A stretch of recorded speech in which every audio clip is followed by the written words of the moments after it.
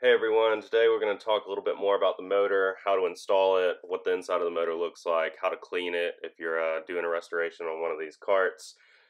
This white cart has given me a ton of trouble. We put a new charger in it, put a new DC-DC converter on it, has all new batteries, new cluster, worked a lot through wiring, which we'll get to in a later video, and flipped the service switch, pressed the pedal, and nothing.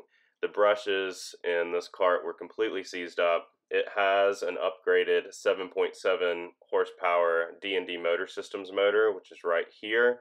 And I've never seen brushes seize this bad. So we're actually going to open this motor up here in just a little bit and talk through some of the parts, try to get the brushes unstuck, and a little bit of foreshadowing because it does not work out the way that I intended it to. But before we get there, we'll go through, show you how to take out the trunk on the white cart, and then we'll end up putting the D&D motor in that blue cart over there.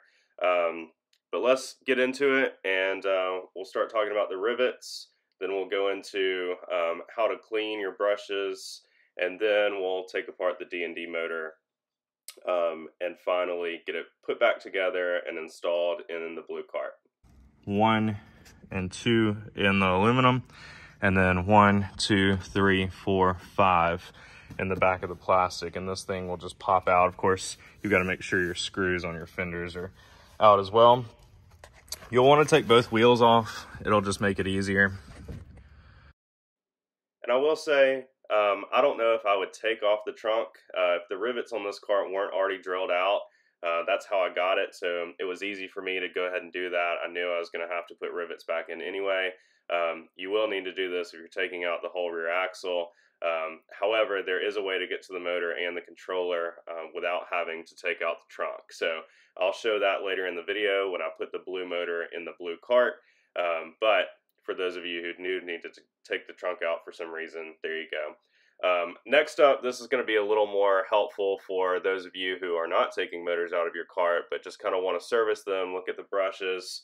We're going to open the service port right here on the motor. There's a little cotter pin that you have to take out. Then you just pull the flap down, and there's probably a bunch of dirt and grime, but it will open. Just has a little hasp on it, and takes a little second. You can actually get this completely off, or you can kind of do what I did here and just kind of tuck it away.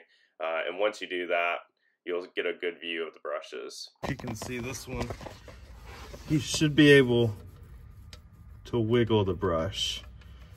And for some reason, if you do need to take the brush out, this spring can come back, and you push it to the side and you latch it behind this holder bar, and that lets you take the brush out. This is really hard to do with just fingers like that, and then the brush can pull out once you undo this screw. So if you need to change brushes, that's what you would do. Loosen these 4 screws. There's 4 brushes, so there's 4 screws. Pull the brushes out. You can buy new ones online. Typically, your brush is just going to be stuck. You can use some dielectric grease in the brush housing to make sure that it can slide back and forth the way that it should.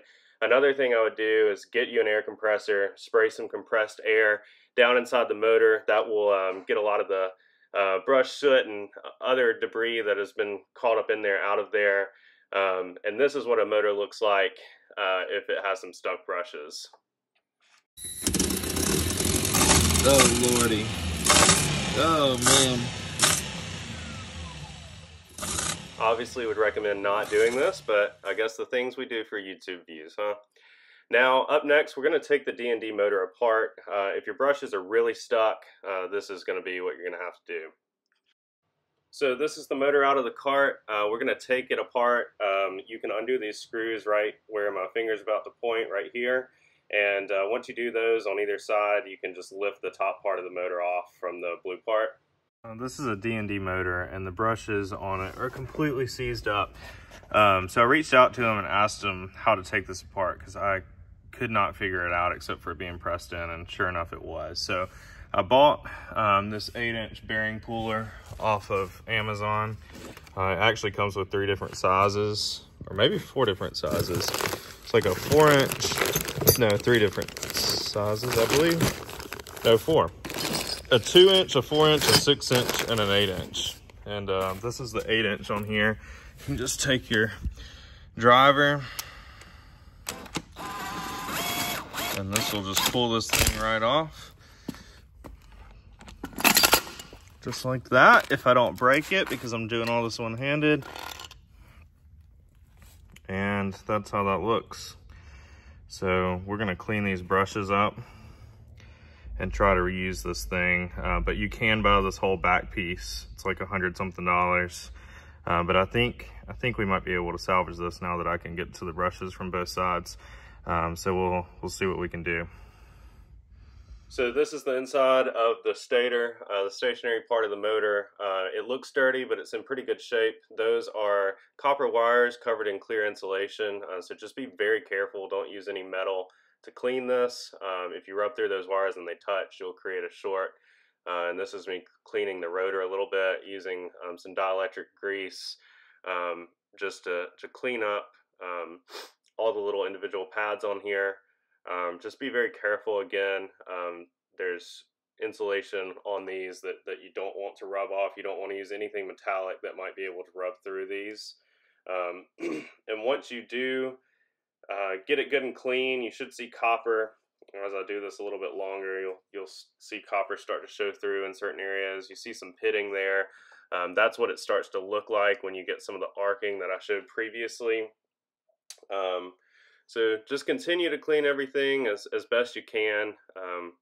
Get all the way down in there, get it all clean and dry, and then you can actually go over to your air compressor like I did here and blow everything out.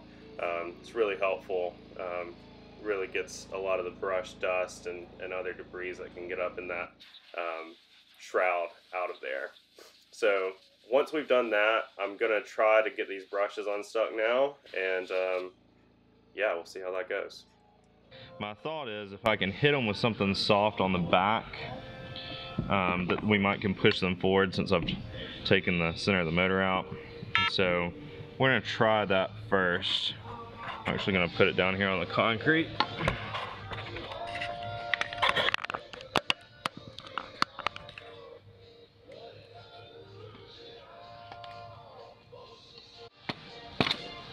Well, these are the fails. So that whole nylon piece just broke.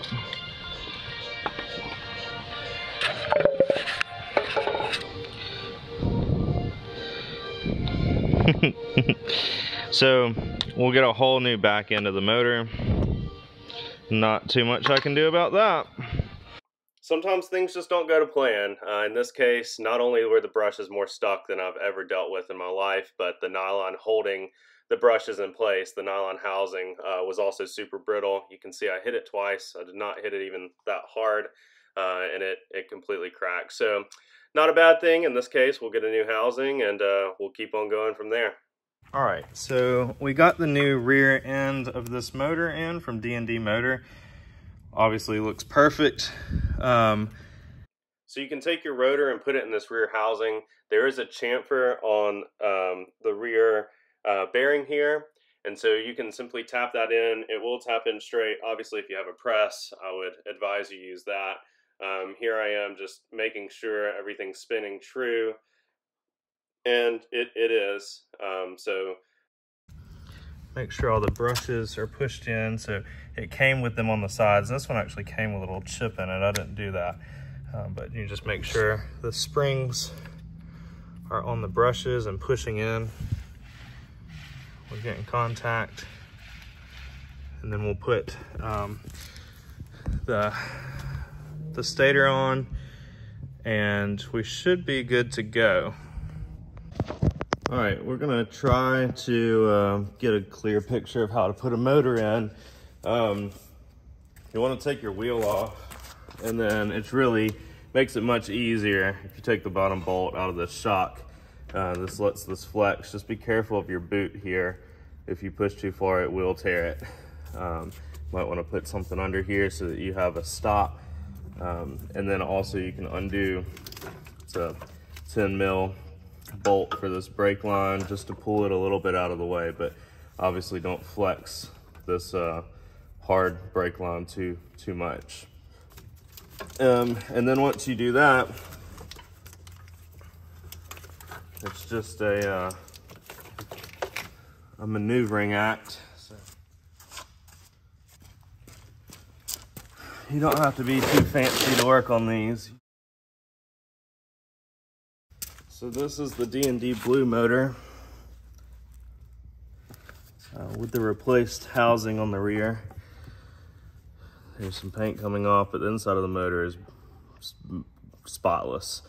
So on the motor, even on the black motors, you're gonna have a little elbow L bracket down here at the end. That's gonna go right down here. There's a little, tiny little cutout you should have in your aluminum frame. If you don't have that, or if it's not deep enough, I would tell you to get a drill bit and just make this a little bit deeper. If not, you've got to loosen, if you don't want to do that, you've got to loosen these 4 bolts on this side and 4 on the other side. You can actually bring the rear axle up a little bit. Take your motor.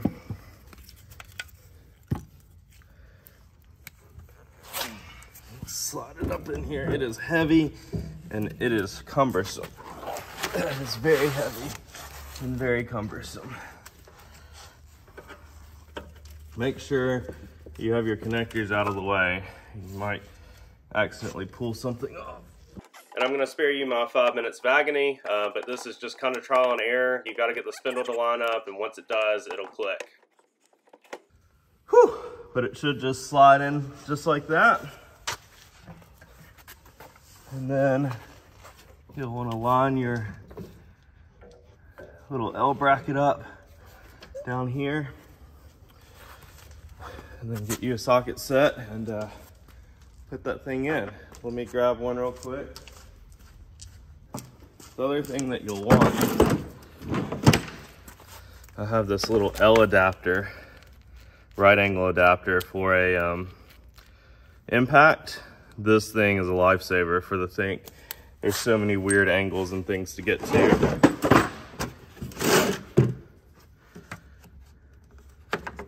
The other thing, this cart has some standard and some metric stuff going on with it.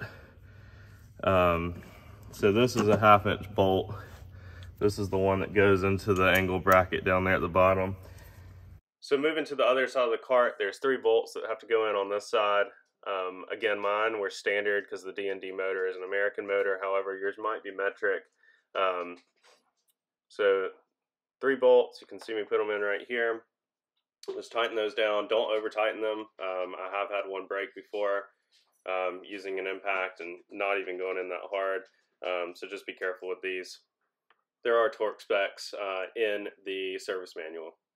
Go back to the other side and put the main L bracket bolts in.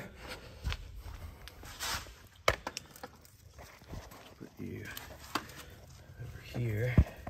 So my socket will not fit that bolt on the right angle bracket.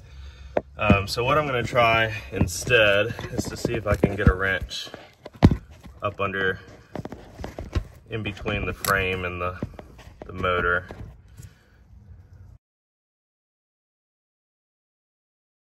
Last up is to put this bolt in, and it's a 15 socket. Just kind of hold this here.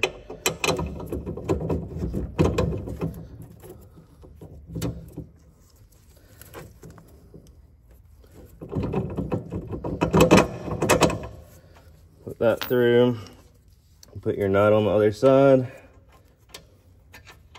Make sure you start threading it.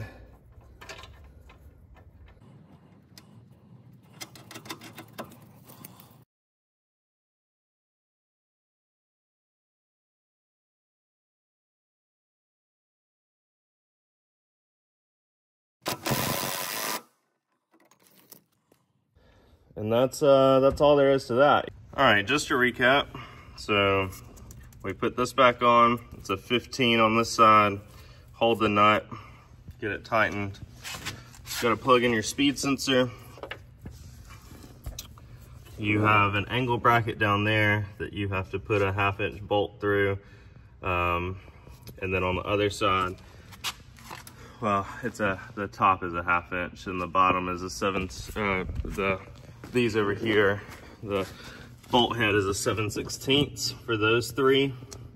Your controller, you have a battery positive and negative, and then the actual control wires. And then on the other side, you have your connectors that go to your motor. You're gonna have an A1 up top, an A2, an F1, and an F2 under the A1. And on your motor, those should be listed where they go. Make sure they're tight, and you put the caps back on over them.